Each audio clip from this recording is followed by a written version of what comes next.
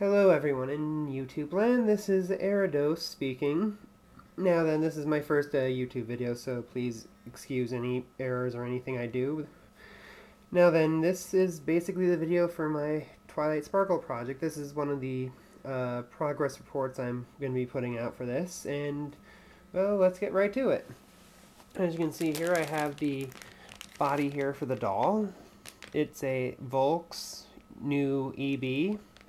Now then, you're probably wondering why I went with the Volks instead of an Obitsu. Well, I'm not sure if you can tell in the video, but it's actually a tan skin, which is more indicative of a Asian or Middle Eastern descent, which is usually how Twilight Sparkle is depicted in some of the human pictures we've seen her in online. So yeah, that's just what I'm doing. You can also, I'm not sure if you can see it, but there's the head right there, so yeah. Well, anyway, I also have 3 different hairs here, which I'm going to be using to hand root this thing, which is basically the only way I can do it here. Not really sure if you can tell in the video as well, but there are 3 different colors here. They probably look really similar, but they're actually 3 different shades. They look pretty different from where I'm standing, but I'm not sure how it's going to look on the video. Now then, here's the outfit I've got for her. This is basically the closest thing I could find to what she would actually wear, and you might have seen her wearing this in the concept picture I posted on my DeviantArt profile. Of course, here's the decal medium and decal fix, some paintbrushes, some pink acrylic, which I'm going to be using for lipstick, and that's basically about it.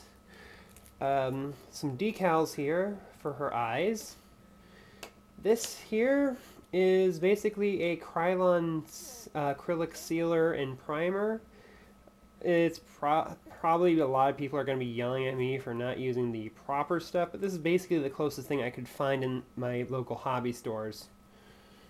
And then finally, here is my rooting kit with instructions and everything, the needles. You can't really see it because it's folded over, but that's basically everything I've got here for the project. Unfortunately, I was planning on working on this today, but since, well, UPS waited until like 7 p.m. to deliver the last ingredients for this, I really couldn't do anything. And also, I am missing 3 essential colors of acrylic I'm going to need for painting the head, so I know where the hair is going to go, which is going to be pretty critical according to the instructions. Now then, this isn't the only doll project I'm working on. However, I am reluctant to tell you what that is. Let's just say it involves a lot of green and a pre-owned doll I've already picked up for clearance a while ago. Anyway, have a nice day, and I'll keep you guys updated on this project.